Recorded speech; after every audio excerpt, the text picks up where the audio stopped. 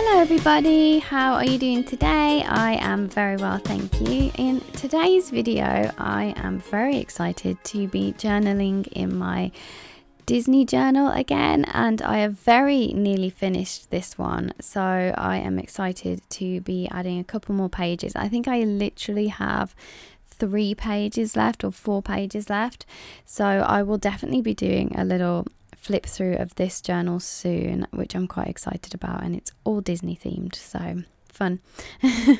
So to continue with the Disney theme, today I am drawing the Casa Madrigal, which if you have seen the movie Encanto, you will know that that is the magical, beautiful house from the movie. And as soon as I saw this house, I was immediately inspired to draw it. Obviously, it's very colourful and magical.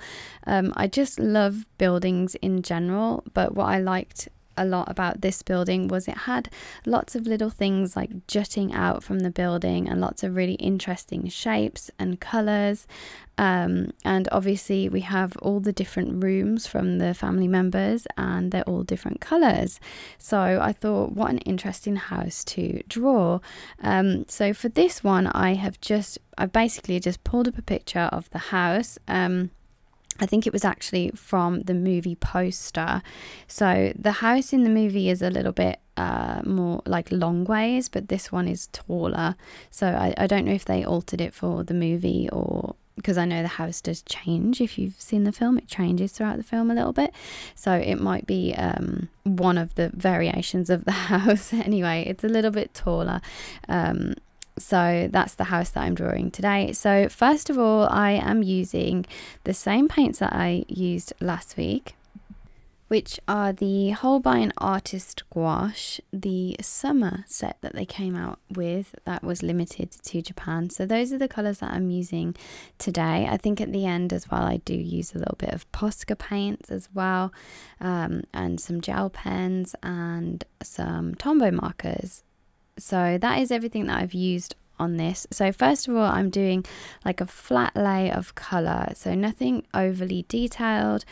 So I'm just looking up at the picture reference that I have and just copying the colours from the photo.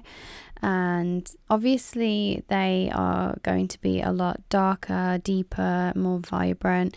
So starting off with the flat lay colour, it doesn't have to be exact. I think I just like to layer and layer and layer the colours on top. So I start with the lighter green, as you can see, and the purple, like the lilac colour, but I know that I'm going to add shadow on top of that, which will darken the colour overall. So I also wanted to put in the colours as well in the window. So I added some bright colours as well, like orange and yellow. And for the background, I wanted it to be kind of blurry, so the house actually stands out from the background.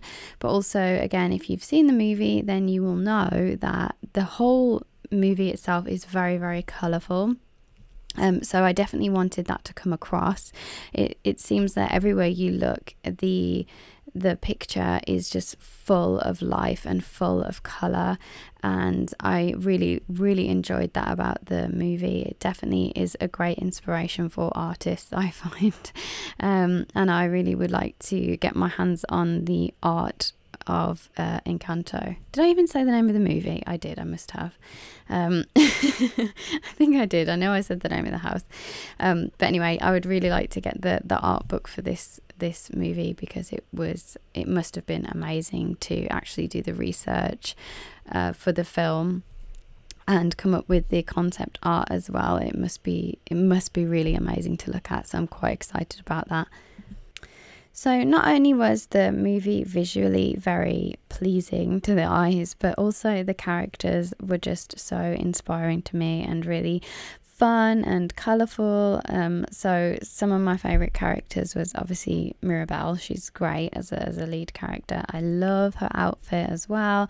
And I also couldn't get over the details of her outfit. They just looked amazing. Like the actual embroidery on her outfit just looked beautiful.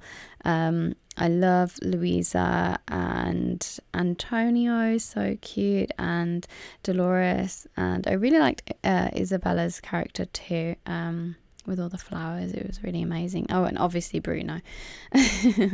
Everyone seems to like Bruno.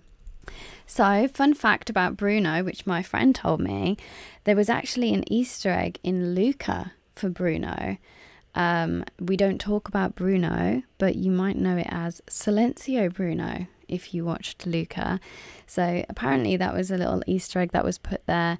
So then we knew the next movie had this Bruno character, but I didn't pick up on that actually. My friend told me that. So I thought that was very interesting.